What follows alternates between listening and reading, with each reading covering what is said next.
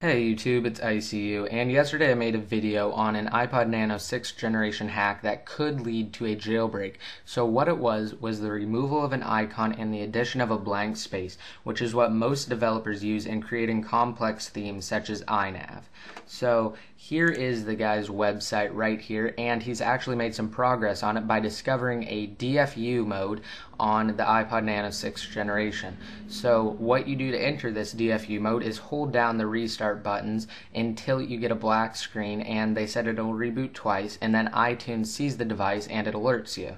So they also managed to modify iRecovery to work with the iPod Nano, and they actually got it to send files and tested some files, and they also extracted some files from the iPod Nano 6th generation firmware, and they basically added it back in, and they got it to boot into a white screen, but they said they couldn't get it to go any further, unfortunately. But basically that means that they can send encrypted firmware files to the iPod Nano 6th generation and have them execute in a similar way to what is used in the jailbreak for the iPhone. But they also said that if the Nano rejects the file, it just reboots. So that could be a plus or it could be a downside, and if it's a plus, then that means that they could actually use it to see what would work and what wouldn't work. But it could also be a downside because it might be a little bit harder to hack. So this is actually some pretty interesting stuff, and it is the next step into putting a custom firmware onto the iPod Nano 6th generation and actually jailbreaking it and adding your own applications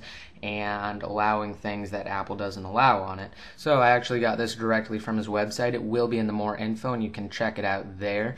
And also, if you scroll down a little bit, there's a tutorial on how to remove apps and add blank spaces onto the Nano's springboard. So you guys should check that out too if you have a Nano and you want to do that. I'm not going to go over it because I don't have a Nano, but that's basically it. If you guys want to actually continue to be updated on the status of the iPod Nano 6th generation hack, then you guys can follow this guy on his Twitter, follow me on my Twitter. You can check the website for updates and additions to it, and also you can subscribe to me because every time there's a major thing such as this thing, I will be posting a video on it. So I hope you guys like this video. Please comment, rate, and subscribe. This is ICU signing out.